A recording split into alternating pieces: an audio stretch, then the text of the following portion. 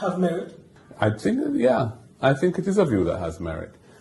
I am disappointed that we haven't had a greater impact around some of the efforts that have been made to tackle this issue by establishing an institutional framework that is designed to deal with it. The institutional framework is not perfect, but it is significantly better than it was. You know, we have Integrity Commission, which really I designed. You know, I brought that bill to Parliament. It was based on a committee I'd set up to look at options around the world as to how that was treated with. People want to listen and just hear him send brought to Parliament, which bill? Listen again. Remember, let's rewind a little bit. Listen. And them are fighting and let them put it in there and attack and brought it to Parliament. Listen. I am disappointed that we haven't had a greater impact